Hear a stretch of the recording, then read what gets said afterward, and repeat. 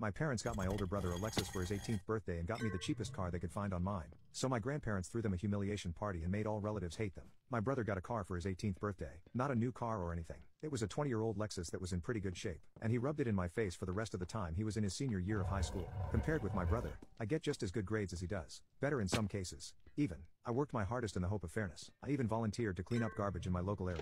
Then my 18th birthday came and went a few weeks ago. And the only thing I wanted, the only thing I was hoping for, was a car. I wasn't expecting something like a new car or a sporty car. Just something reliable like my brother got. The party was different from my brother's 18th.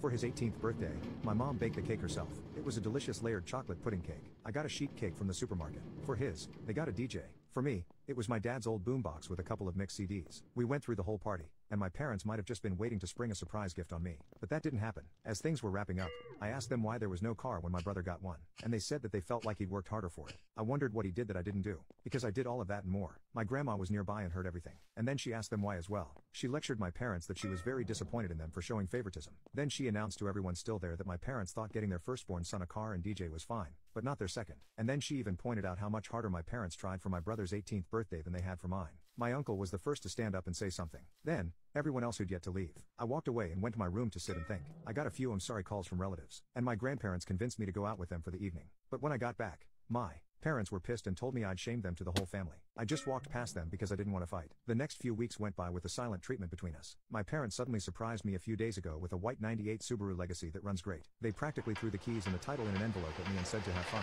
I got the car, and they're paying for insurance for the next 6 months like they did for my brother. I know a car isn't a right but a privilege, so I feel like I've essentially blackmailed my parents into getting me one. Update: I got a part-time job that later went full-time for the summer after graduation. However, 3 weeks into working part-time, the Subaru blew the head gasket on the highway at about 45 miles an hour. The temp gauge redlined, and I had to pull over and call for help. My grandparents looked at the car and found that someone had run a lot of gasket sealer in it, and it was still in the coolant. The car was band-aided back together before my parents bought it and was then barely hanging on by a thread. It drove great, and I never pushed the car hard as I'm a slow driver. My parents claimed no prior knowledge of the problem, but their only real reaction was to shrug and say it was karma for making them get me the car in the first place. Well, that was a mistake because my grandparents were right there to witness that, and they tore into my parents like none other. My grandma told me to wait in my room and let them sort this out. It was 2 hours before I was called back into the living room. My parents were on the couch, and both looked like they'd both been metaphorically hit by a truck. My uncle and 2 other relatives were there now, too. My grandparents had gotten it out of them, and when they bought the car, they just looked for the cheapest thing they could find close in the area that still ran, and bought it, no questions asked. They didn't even bother inspecting the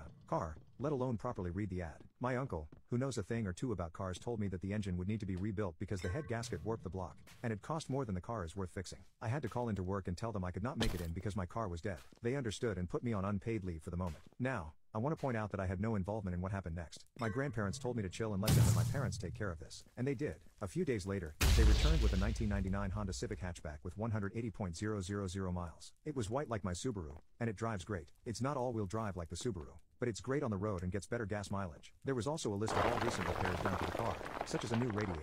My uncle also went over the car before giving it the okay. I thanked everyone profusely. My parents, though, had all the elation of Ben Stein on Valium. They said very little and just walked away. There wasn't even that vibe they had last time of acting like they were giving a new toy to a brat. How they acted was just pure defeat if I could put it into words. The Subaru was resold for $400 later since that was the best we could get with the blown head gasket. And that money was put into my savings. That's only one half of what happened, though. When I said I did better in school than my brother, I wasn't kidding. My brother got a 30% scholarship after he finished high school. Well, I got a 50% one. Not at the same college of course, but at one. It was comparably good, and that was also closer. To say my parents were shocked is an understatement. Of course, they both looked unhappy as soon as the shock wore off. I decided it wouldn't be a good idea to poke the bear by asking them about it. But my grandma thought otherwise and poked that bear.